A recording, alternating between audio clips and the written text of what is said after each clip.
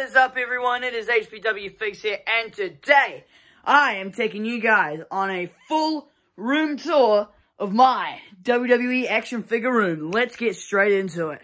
So this is it, the room where all the magic does not happen.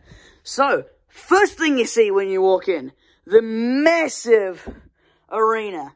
And I'm going to just give you a full in-depth tour of everything in this room. So, let's start over here. So down here, we have the Rickin' Slambulance and the Rickin' Slammobile, I believe it's called.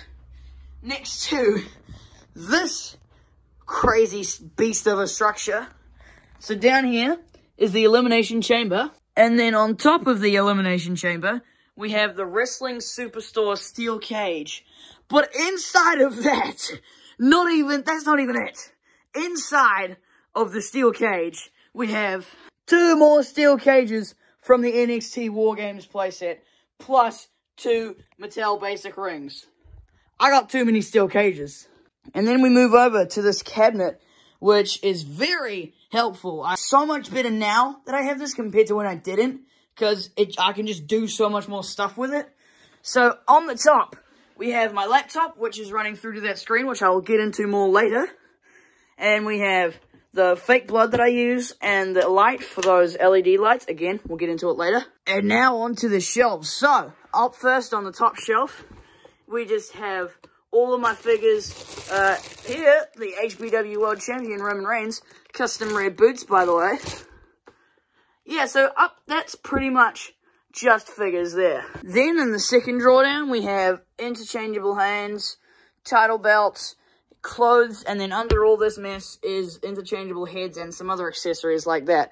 So pretty much just accessories, heads, titles, all that stuff in here. And a couple Money in the Bank briefcases. Then in this shelf, we have just kind of all the weapons that I use. A lot of them are in the backstage area, which we'll get to in a second. But the majority of them are in here. You know, you've got ladders, you got the cotton ball that I use for Edge's entrance. You got steel chairs, ladders, you got the broken pane of glass. You have the put together pane of glass somewhere. Right here, you have the pane of glass right here. You got the ambulance door, you got a whole bunch of stuff in here. So it's all just kind of like hardcore accessories and all that. Then, in the bottom, kind of just more figures here, you know, Ultimate Brock Lesnar.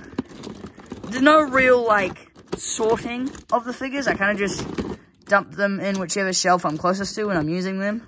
And now we move on to the backstage area. So I'm actually going to start here in gorilla position, which I just built recently. I got something really cool for it. Give it a second to turn on. Bang! Don't know how well it comes across on camera, but I got a blue light shining from above on a tripod to give it the effect that the WWE has in their gorilla position. So it looks a lot cooler like this, in my opinion. And if you have the camera just fully focused in here, like, look how cool that looks, and look how accurate that looks. Like, you go out there, and boom, you're at the freaking, you're in the arena. It's so cool, and I can't wait to use it on the Fed. Now, we can move on to the actual backstage area itself. So, in the backstage area, I just use the Wrestlistic one that I printed onto cardboard.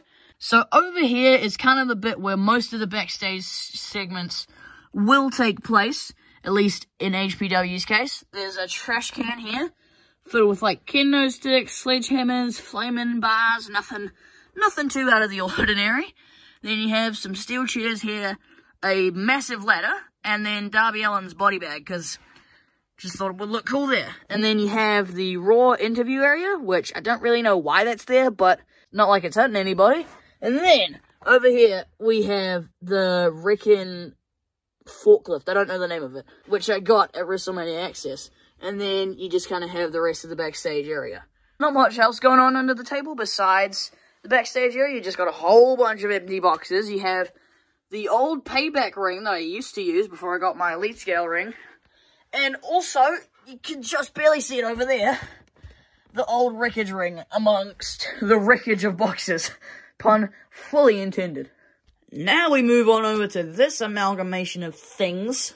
So, this box is kind of just a whole bunch of random crap. You know, Ultimate Jeff Hardy box, the fishing string that I use for my fed, some of the old ring mats that I use, and then in this box, you've just got kind of all my customs, and then a ringside promo thing at the bottom. And then over there, it's all kind of just like stuff that I build stages with. Nothing really too interesting, besides like wacky colored tape. And now we move on to the main attraction, probably the reason you clicked on this video, the arena. So starting over here behind the arena, I've got the box for that light. I have a rotating base thing that I'm going to use for figure reviews. My Canon camera that I sometimes use. I think I'm going to use my phone for this next upcoming show, just test the waters, see how it feels.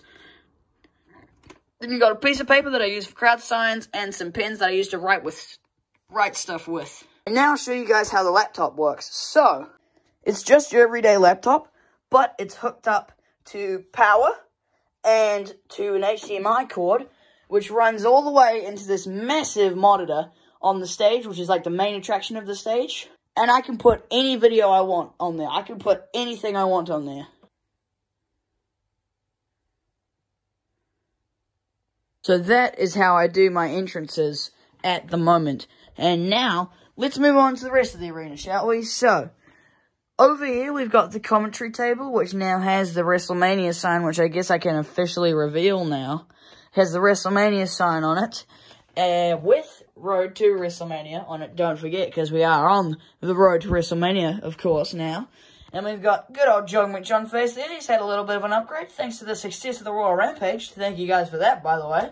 He can now afford commentary in a suit. Pretty epic, if you ask me. And then, over here, we have this crowd area, which I don't know why, but I decided to barricade it off.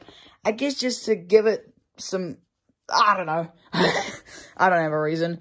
And then, we have the stage for Wreckage in Rio, which currently consists of the monitor, the, like, triangle thing that's on the Brazilian flag, because obviously the show is in Brazil. And then, the HPW stage, which I, of course, custom-made myself. We have a little run up it. It has HPW on it, mirrors and stuff. It's got the Brazilian flag on the bottom. I definitely have to say this is one of my best stages I've done. Then, obviously, you've got more of the crowd over here. By far the best crowd setup I've had. It's so much fuller now because I just used every figure I possibly could for it. And then you have the ring, the Wrestling Superstore Elite Scale ring. So good, bro. It works so well. The ropes, like, I have the AEW ring somewhere else. I can say confidently, this beats the AEW ring. This is a lot better.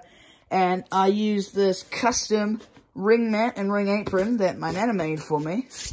And I use the ringside authentic steps for one side, and then the steps that came with it for another side. Then there's like the timekeepers area, or like the ring announcers area right here. And that's pretty much it. And I use the ringside authentic mat for the arena. And that pretty much does it.